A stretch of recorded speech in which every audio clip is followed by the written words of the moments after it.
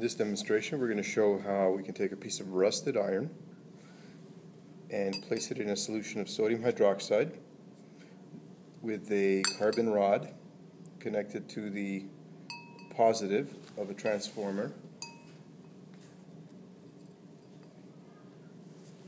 and we connect the negative end to the metal.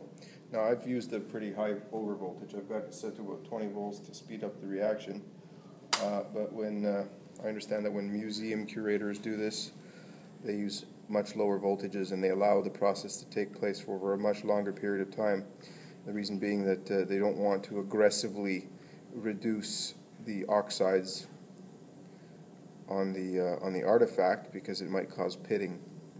But we're doing it at an accelerated rate. You can see that it's fizzing vigorously from the high voltage that's being applied to it. And what's happening is the iron atoms are being reduced back to metallic iron, and the oxygen atoms are probably being ripped off the oxide of the iron by the high voltage.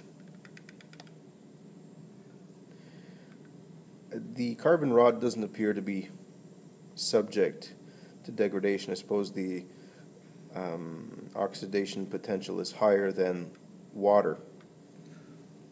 I haven't looked it up specifically, but the graphite rod doesn't appear to erode under the high voltage, although it's definitely breaking down water molecules as well. If you were to do this over a longer period of time, you would place the voltage just at the threshold of where iron will reduce so that you don't get other side reactions and you're less likely to get erosion of the metal.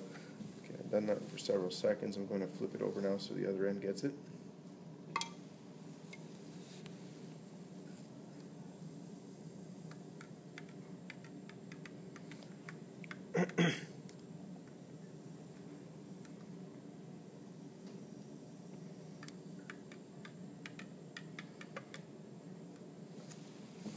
Once the process is over, we wash off the sodium hydroxide in the beaker of water.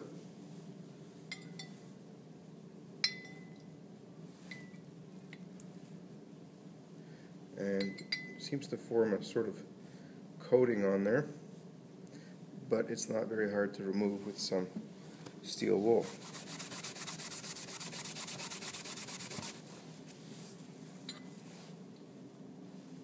You get the clean surface showing through again.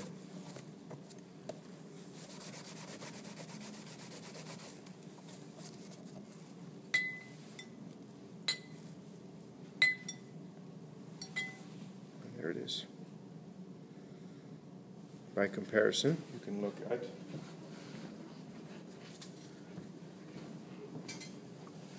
a piece that has not undergone the treatment. You see that the iron is restored to its